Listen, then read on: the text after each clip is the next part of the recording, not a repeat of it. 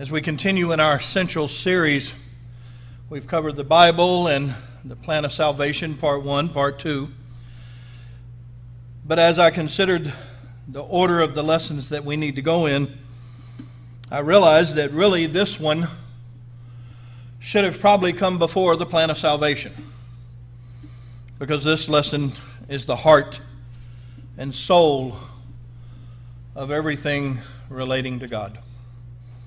Paul said in 1 Corinthians, the 15th chapter, verses 1 through 4, "Moreover, brethren, I declare unto you the gospel which I preached unto you, which also you have received, and wherein you stand, by which also you are saved, if you keep in memory that which I've preached unto you, unless you have believed in vain. For I delivered unto you first of all that which also I received, how that Christ died for our sins according to the Scriptures, and that he was buried, and that he rose again the third day according to the Scriptures." Paul defines the gospel as the death, burial, and resurrection of Jesus. Most of you are probably familiar with the term synecdoche. You probably got it in high school. A synecdoche is simply a figure of speech that involves using a part for a whole or a whole for part to refer to something in whole, the totality of something. When someone looks at your car and says, "Nice wheels," they're actually using synecdoche to refer to the wheels as a part of the vehicle, but actually it's referring to the entire vehicle. It's used in other places. The crown refers to a monarchy or a royal authority. The pen is mightier than the sword, to refer to the power of writing. If we talk about the White House, we're talking about the current presidential administration. And if I say, "Lend me your ears," which I am saying this morning, I'm not talking about you giving me your ears, just give me your attention. Well, the reason I tell you that is because that is exactly what happens often within the pages of the New Testament. When Paul refers to the cross, he's talking about that part where Jesus died, but he's talking about really the gospel of Christ, the death, the burial, and the resurrection of Jesus. It is a synecdoche to represent the whole, and that's important to understand, because the heart of Christianity is the cross. The heart of Christianity is the cross. The Latin word is crux, and I'm sure you've heard someone say, "This is the crux of the matter." And when they say that, they're actually saying that what I'm about to say in this argument is central to the argument, as surely as the cross is central to Christianity. The cross and the gospel are used interchangeably within the pages of the New Testament. So let me touch the gospel, because without this, there would be no plan of salvation. There would be nothing. There would be no hope. No hope for eternal life. So as Paul defines the gospel, the death, the burial, and the resurrection of Jesus, let me hit on each one of those this morning. First, he mentioned the death of Christ. The death of Christ wasn't an accident. Some people believe that when Jesus came, he came to set up the kingdom, but because the Jews rejected him, he deferred and called a play at the line of scrimmage and set up the church instead. And the kingdom's yet to be set up. Well, that makes Jesus mistaken on at least 3 occasions when he said, "There be some standing here which shall not taste of death till they see the kingdom of God come with power." And the New Testament points to the coming of the kingdom. But the point is that so often people miss the death of Christ being central to the gospel. Without that, we would have no hope. It was a part of the plan. It wasn't a call at the line of scrimmage. God wasn't surprised when the Jews rejected Christ. On the contrary, 750 years before Christ was born, Isaiah penned a prophecy. You know the prophecy, Isaiah 53, verses 1 through 8. It begins with Isaiah saying, "Who hath believed our report? And to whom the arm of the Lord is revealed? He is despised and rejected of men, a man of sorrows and acquainted with grief. And we hid, as it were, our faces from him. He was despised, and we esteemed him not. Surely he hath borne our griefs and carried our sorrows. Yet we did esteem him stricken, smitten of God, and afflicted. But he was wounded for our transgressions. He was bruised for our iniquities. The chastisement of our peace was upon him, and with his stripes we are healed. All we, like sheep, have gone astray. We have turned every one to his own way, and the Lord hath laid on him the iniquity of us all. He was oppressed, and he was afflicted, yet he opened not his mouth. He was brought as a lamb to the slaughter, and as a sheep before her shearers is dumb, so he opened not his mouth. He was taken from prison and from judgment, and who shall declare his generation? For he was cut off out of the land of the living. For the transgression of my people he was stricken. Now that prophecy is a direct reference to the coming of the Messiah and his, in fact, going to a cross. Now some people have said, well, then why did Isaiah put it in past tense? Why did he say he was stricken? He was beaten. Why did he put it in past tense? Because once God decrees something, it's as good as done. He can speak of it in past tense because it will come to pass. When Jesus was taken in the garden and Peter tried to defend him feebly with his swords, Jesus said, put up your sword. Do you not know that I could presently ask my Father and he would give me more than 12 legions of angels? But how then would the scriptures be fulfilled? Thus it must be. And he went to that cross. It was the plan of God. Peter would say in 1 Peter, the first chapter, verses 18 through 20, for as much as you know, you were not redeemed with corruptible things as silver and gold from your vain conversation received by the tradition of your fathers, but with the precious blood of Christ, as a lamb without blemish and without spot, who verily was foreordained before the foundation of the world, but was manifest in these last times for you. Peter makes it absolutely clear that the cross was in the plan of God before the foundation of the world. Before the world was ever formed, the foreknowledge and the omniscience of God informed him of all that man would do and all that man would need. And this scarlet thread of redemption started in the mind of God in eternity past and wove itself into time in this world. And it ended at a cross. The cross also, the death, was a provision of God. In Matthew the 20th chapter, verse 28, Jesus said, even as the Son of Man came not to be ministered unto, but to minister and to give his life a ransom for many. In John the 10th chapter, verse 17 through 18, Jesus would actually say, therefore doth my Father love me, because I lay down my life, that I might take it again. No man taketh it from me, but I lay it down of myself. I have the power to lay it down, and I have the power to take it again. This commandment have I received from my Father. The cross was a provision of God. Christ would lay down his life, and then he and all three persons of the Godhead would be active in the resurrection of Jesus. It was the proclamation of God. In John the 3rd chapter, that famous verse, verse 16, but reading on till 18, Jesus said, for God so loved the world that he gave his only begotten Son, that whosoever believes in him should not perish, but have everlasting life. For God sent not his Son into the world to condemn the world, but that the world through him might be saved. He that believeth on him is not condemned, but he that believeth not is condemned already, because he has not believed in the name of the only begotten Son of God. That's a proclamation that God loved you so much, loved me so much, that He gave His only begotten Son in order that you and I might have eternal life. It's in the death of Christ that we proclaim to the world there is a Savior. There is a way to return to God, to have everlasting life. And it was the pleasure of God.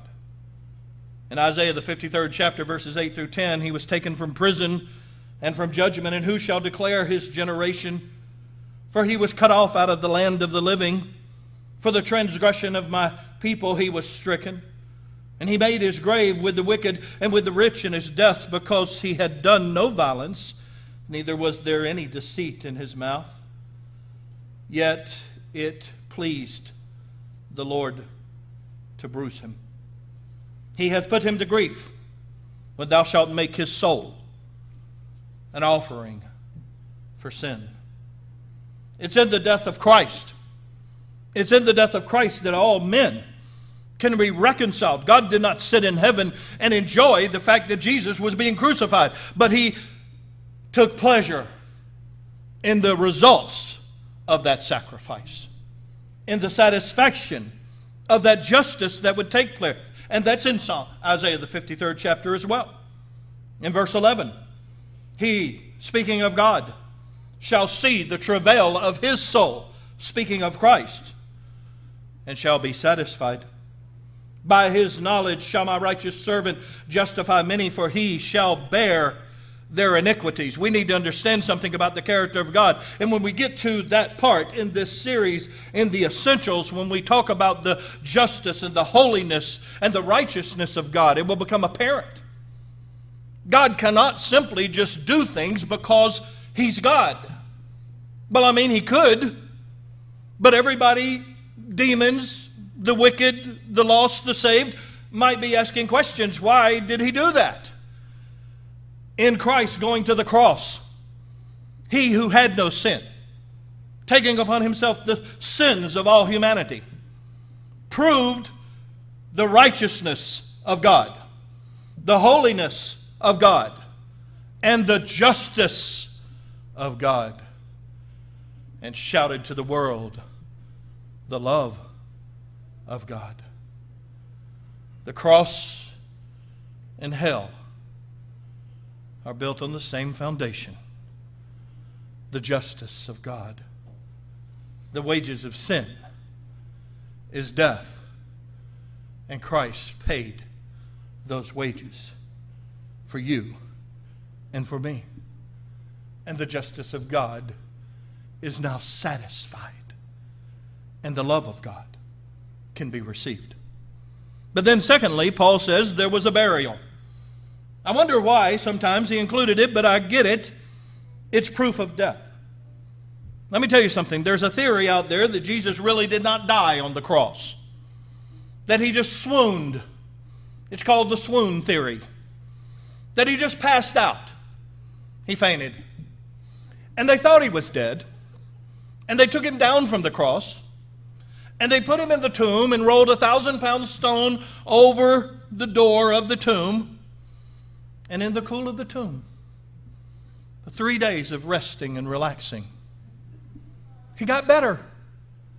And He rolled away the 1,000-pound stone with holes in His hands and holes in His feet, without the Roman guards hearing Him, and then went and presented Himself to His apostles as being resurrected. Brother, let me tell you something. If you believe that, I got some land I want to sell you. He didn't swoon on the cross. He died on the cross. Amen. And after they took Him down, they put Him in a tomb. He was in that tomb for 3 days. If He wasn't dead when they took Him down, He would have died inside the tomb without any medical attention. Actually, there's a story where Josephus appealed to Titus to request 2 individuals that were his friends to be taken down from the cross after they had been nailed to the cross, and Titus gave way. They were taken down. Both of them still died.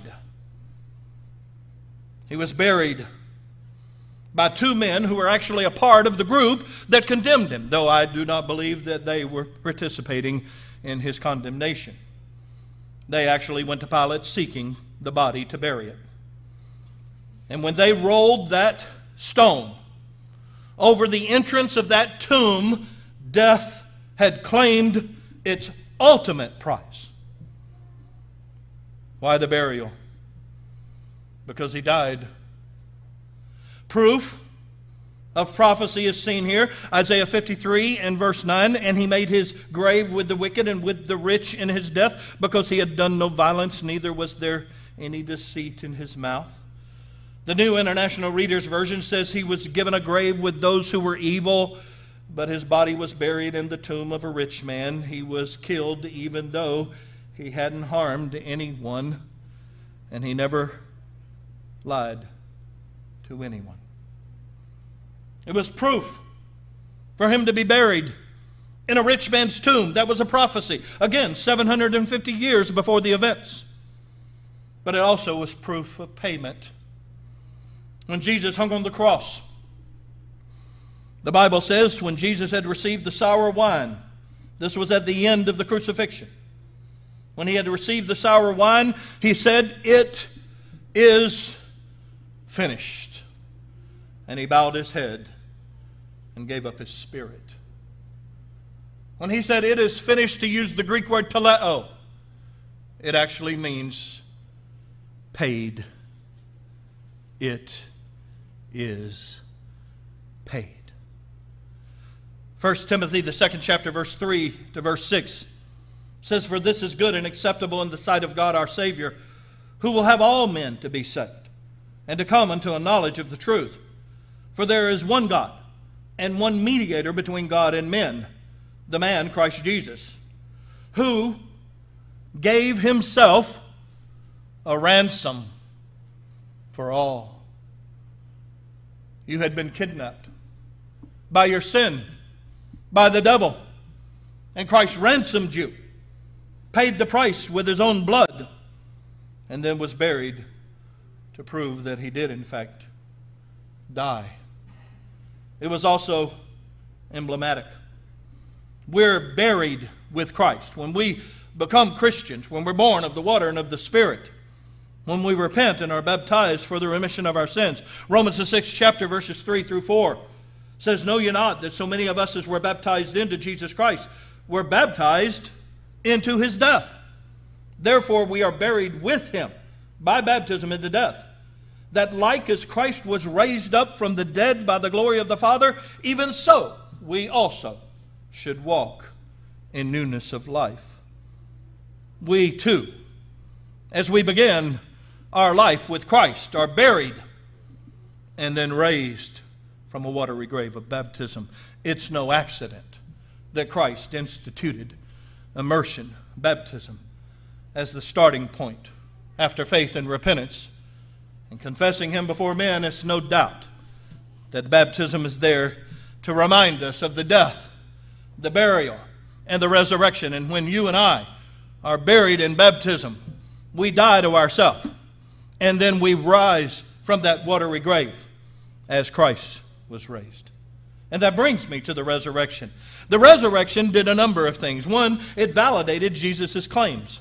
In John the 8th chapter, verse 28, as Jesus spoke to those who many of those individuals were trying to figure out a way to kill him, he said to them, "When you have lifted up the Son of Man, then you will know that I am he." Those individuals that were seeking to kill him, they would succeed in their plans. By cooperation with Rome, they would have him lifted up, and I wonder how many of them realized after the event, or when that earthquake happened at 3 and the curtain of the temple was ripped in two from top to bottom, I wonder how many realized that he was the Messiah.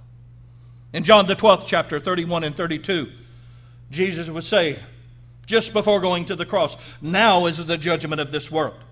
Now shall the prince of this world be cast out. And if I be lifted up from the earth, I will draw all men unto myself." Jesus foretold the cross. He foretold the resurrection as well. Those who say that Jesus never claimed to be the Son of God, that's not true. He claimed it over and over again.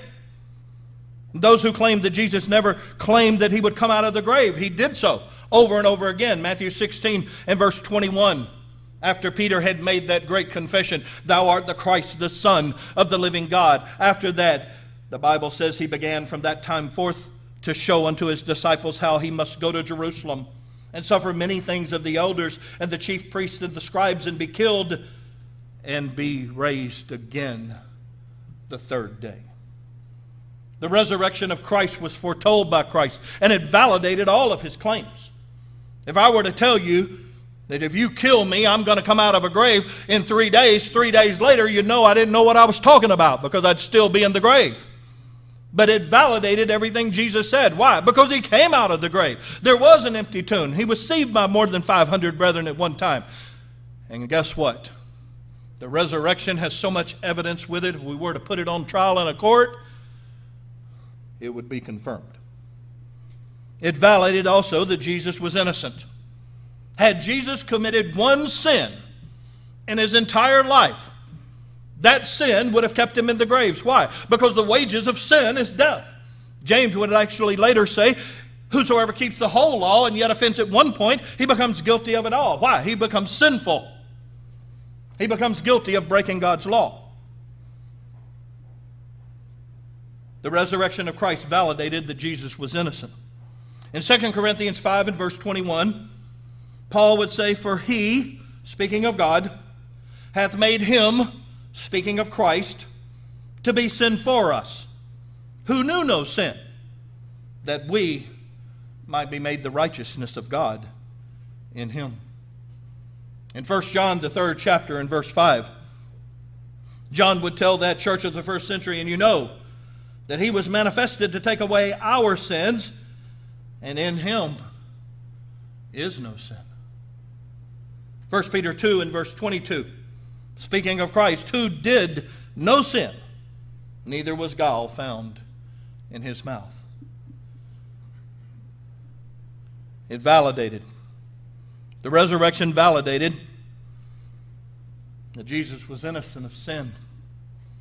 He had committed no sin. Not once. He actually at one point challenged those who were seeking to kill him. He said, "Which one of you convicts me of sin? Name them." And they would not. The resurrection validated that Jesus was sinless. It also validated prophecy.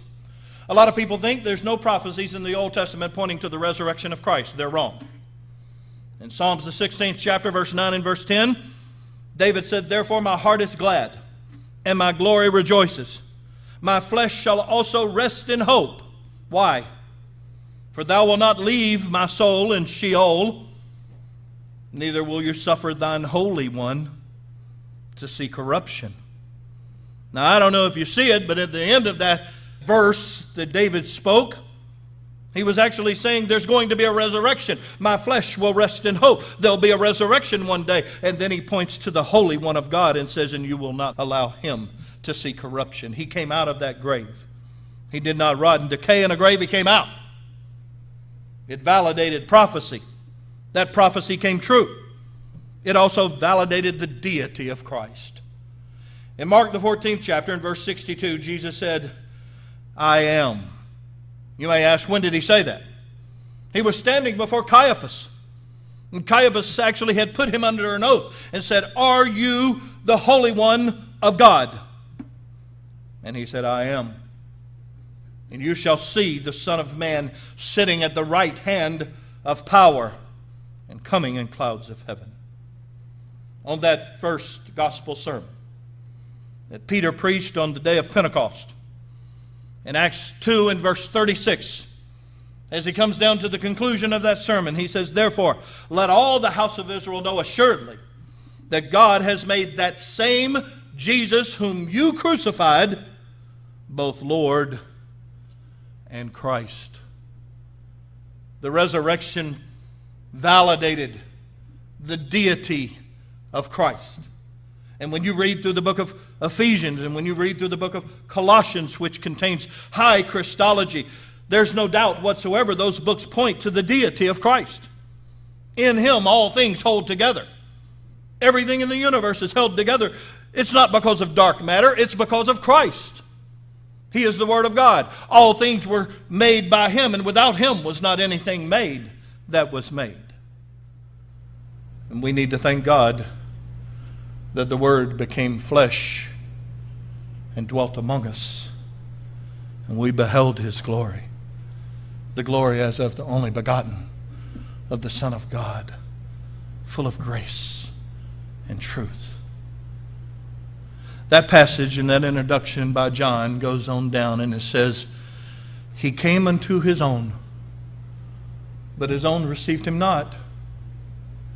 But to as many as received Him, He gave the right to become a child of God, even to those who believe in His name. If you believe in Christ, you have the right to become a child of God. That faith doesn't make you one. Despite the majority teaching of most Protestant churches, faith only is dead. That faith has to be alive. It has to bring you to a point of repentance. It has to bring you to a point where you're willing to confess Christ before men and then to be baptized into Christ, to be born of the water and of the Spirit. Jesus would say to Nicodemus, one of the men who took Him off the cross and helped bury Him, except a man be born of water and of the Spirit, he cannot enter the kingdom of heaven. So, will you receive Him? To those of you who have never been baptized into Christ, will you receive Him? He came unto His own, and His own received Him not. But if you will receive Him, you have the right, the power to become a child of God if you're willing to repent and confess Him before men and be baptized, buried with Him in baptism, and raised to walk in newness of life. Let me tell you something. The cross is central to our lives. Every single day we wake up, we should thank God that He loved us so much that He gave His Son to die on a cross so we could live forever.